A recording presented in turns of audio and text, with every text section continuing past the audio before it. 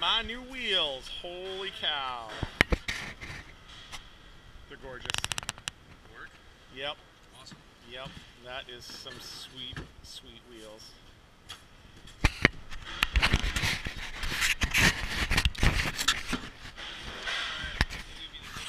All right.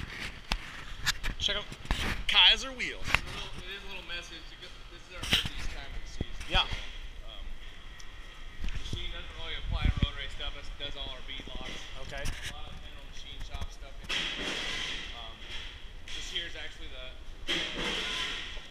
machine that spins all the wheel parts. Yep. They're breaking it down. They just got done with a real deep 15 by, it's like a 10 part over there. Setting up to do a real shallow part here tomorrow. Okay. Unfortunately, you don't get to see this run, but if you have to make it back here, we probably will be running it. All right.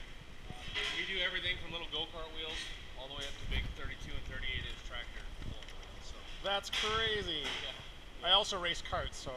Okay. Yeah. So you know the whole gamut. Yeah. What's that? Go-kart track. Yeah, we actually own a speed roller go-kart track. Very cool. Very cool. Inventory's upstairs. That's where we hold a small percentage of it. On the yard next to us here, where my mother actually lives, we utilize all the building part storage, and our heat treating actually happens here. Everything that comes into us in these flat sheets called an O-conditioned aluminum. Yep. They shear them into a blank. From there, they get a circle, and every size circle, depending on how big it is, will get spun into a blank.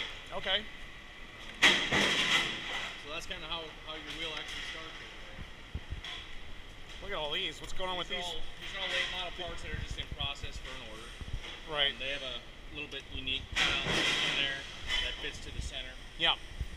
So mainly dirt track stuff, East Coast modified. Right. Like so that's like a three-piece wheel that gets bolted together. Yeah, everything we do here is three-piece. Yeah.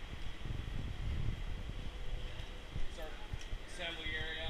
So once your stuff gets pulled, you work the centers over on them and drop them in. This is the fire wheels that are getting ready to go. Yeah. Basically, this is the final resting place before they hit the road. Yeah.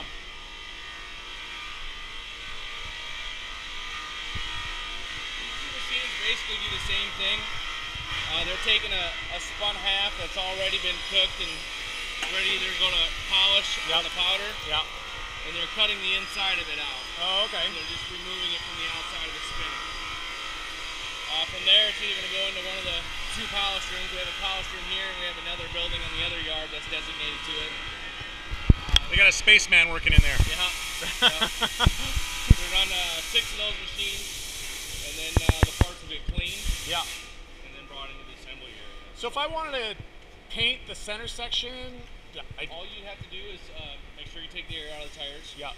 When you get done, loosen up the 15 modular bolts, pull it out. Yeah. You set the rims and tires aside, and you can, bring them, have them powder coated. Right. Okay. You can anodize these, whatever you want it to do with them.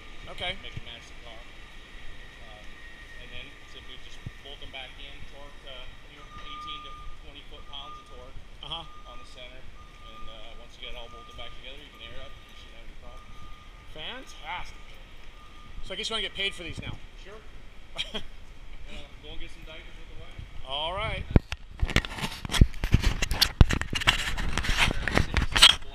Yeah, I like